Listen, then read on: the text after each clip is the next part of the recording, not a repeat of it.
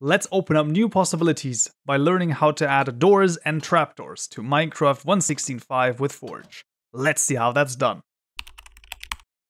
Alright, we find ourselves back in IntelliJ once more, and let's now add doors and trapdoors to the game. So it's basically sort of a continuation on the series of weird blocks, or as I like to call them, non-block blocks, because that of course makes sense, right? But whatever the case may be, how to add doors and trapdoors, because there's a few little tweaks that you have to do in order for them to work properly, but we'll manage, I am very sure. First of all, let's deal with the registration. Let's add the amethyst pressure plate twice, just so that we have it, and then we can rename this to, first of all, the amethyst door in the name as well, and then instead of this being a pressure plate block, this is a door block. We'll delete the first parameter here, and then everything else I would actually keep. The only thing that we do need to add is after the hardness and resistance, we want to add not solid right here. This is important because if you have alpha values in your textures, so that basically you can see through the texture. This is, for example, glass or doors have the little outcropping where you can look through, then you need the not solid. Otherwise, you will be able to see through the world. This is why this is there as well. The same goes for the trap door, so let's rename that quickly, trap door. And then this, as you might have guessed, is a trap door block. Once again, the first parameter can be deleted. Let's make this a little bit nicer looking, something like that. And then let's also add the not solid here as well. Right, and of course, once again, the JSON files are the bulk of the work in this case. Once more, we're dealing with blocks, we're dealing with semi-complex blocks. Let's see how these JSONs work. I don't know how often I've mentioned it now, but you can go down to external libraries and then to Net Minecraft Client Extra 1.16.5 or whatever your version is, and then basically copy over the block states JSON and model JSONs from Minecraft themselves, just so that you have a good template to work with. And we're going to do exactly the same. So we're going to copy over the acacia door and the acacia trapdoor to our block states right here. First of all, of course, rename, right-click, refactor, rename, amethyst door, and then the other one as well, amethyst trapdoor. Now the amethyst door will simply highlight Minecraft, press Ctrl R and replace it with tutorial mod, so replace all, and then instead of acacia, we're going to also highlight acacia, press Ctrl R again, and then this is going to be amethyst, and replace all once more. In the amethyst trapdoor, we'll do exactly the same. First highlight Minecraft, tutorial mod, replace all, and then highlight acacia, press Ctrl R again, and then this is amethyst, replace all. As you can see, the block states are definitely a more complicated ones, maybe even the most complicated we have to date, but you shouldn't despair. Overall, it's not that bad. When it comes to the block models, however, you can copy those over, or you can go into the description below and actually download the already made ones, because I'm going to do the same. The ones I've already made, I'm going to quickly copy them over here, and then we'll go through and see what they actually do. Right, as we've seen in the amethyst door block states, we can see there is an amethyst door bottom and a bottom hinge, as well as a top and a top hinge. So as you can see here in our models block folder, we have 4 amethyst door JSON files, the bottom and the bottom hinge, the top and the top hinge. Let's see how they look. So as you can see, the door bottom simply has the parent Minecraft block door bottom. That makes sense. And then we have a top and a bottom texture. So we also need 2 texture files. Those are, of course, also supplied in the description below. Or you can, of course, go down to the Net Minecraft Extra client and look for the texture files from Minecraft themselves and maybe modify those. Apart from that, there is really nothing that interesting going on in the other ones. The door hinge simply has RH here.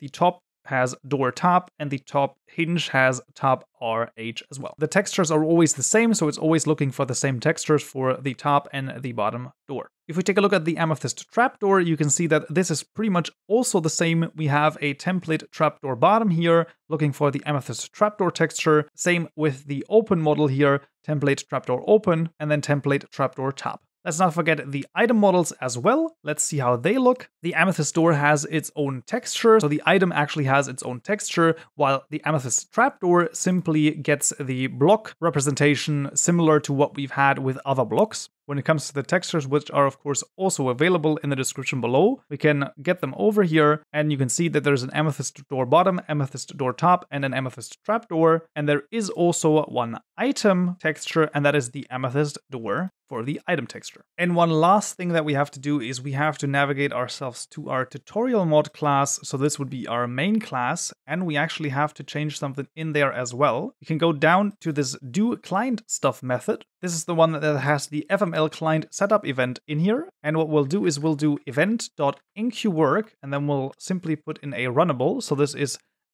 are parentheses followed by an arrow and then curly brackets. And inside of those, we'll call the RenderType lookup dot set render layer modblocks.amethystdoor.get RenderType .get cutout. And we'll duplicate this, Control D, and then do the same for the amethyst trapdoor. Now, what are we doing here? We're basically setting the render layer of the door and the trapdoor in such a way that we can actually see through it. This is another one of those things that you need to do if you have alpha values in your textures. So if you have see-through parts of a texture, then this also needs to be added. The reason why we enqueURL is complicated. Let's say the idea is that if you're doing things that aren't thread safe, so that only the client or the server should do, then it's best to enclose this in a enqueURL. I will be honest, this is very complicated, so we're not going to go into it at the moment. Usually I would say it's best to put in the enqueURL even if you don't need it, rather than the other way around, because having it should not interfere with anything, but not having it will definitely interfere with things.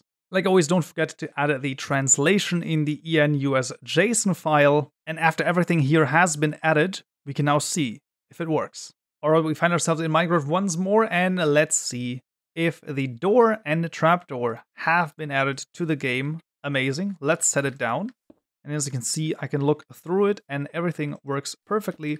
I can also set down the trapdoors at the top of the block or on top of a block, I guess. And if I right click, you can see that it doesn't work. Now the question comes, why doesn't it work? Well, if we think back, we've created the abstract block properties from iron. So this is basically an iron door. So we can use our pressure plates, for example, to open and close it up. I would say that's pretty cool. As you can see, we can also use the button and then it will open as well. Right, and this is everything that you need to do in order to add doors and trapdoors to your game. The most important ones are definitely the RenderType lookup in the doClient stuff, as well as the not solid call. Those are the two that people most often not remember. And of course, there's a lot of models associated with this as well. Overall, they're not too complicated.